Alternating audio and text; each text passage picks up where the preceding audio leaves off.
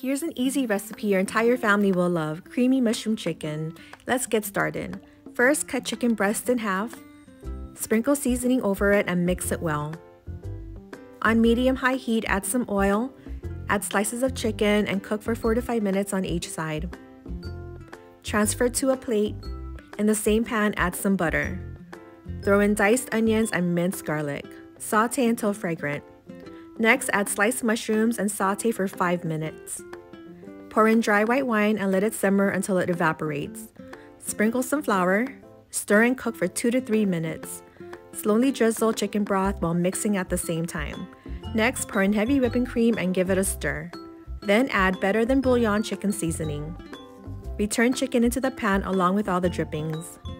Cover and let it simmer for about 15 to 20 minutes.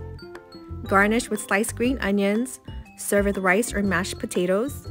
Pour gravy over the chicken, and there you have it. Like and follow for more quick and easy recipes.